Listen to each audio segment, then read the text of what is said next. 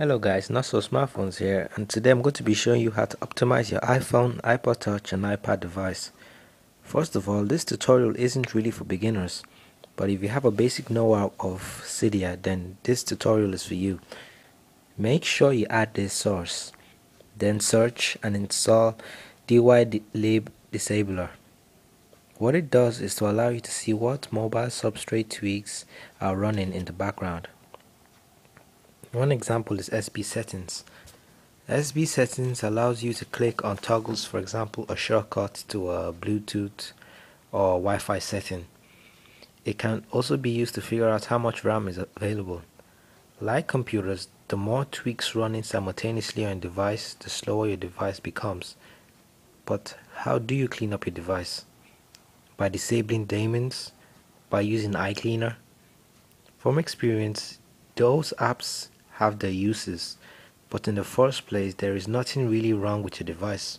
I've noticed that the problem is with Cydia itself.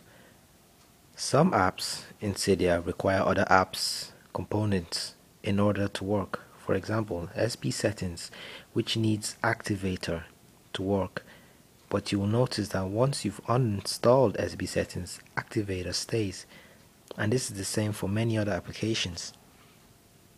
That's where dylibdisabler comes in.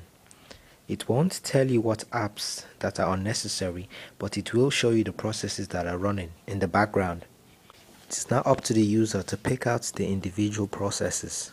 In the app, you can disable the individual app or delete it, but I do recommend you to be careful and not delete any process. Only disable it to see how they affect the device. If you have done a fresh jailbreak, you should have 2 or more processes.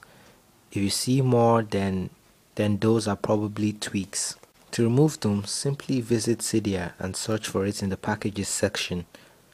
Tap on remove, then read the apps associated with it. If you know the app, then delete it. If not, leave it. Better safe than sorry. If you get good at recognizing the apps that don't belong, you will see a faster and smoother device. I'll keep a link in the description to show you the processes that you should and shouldn't remove.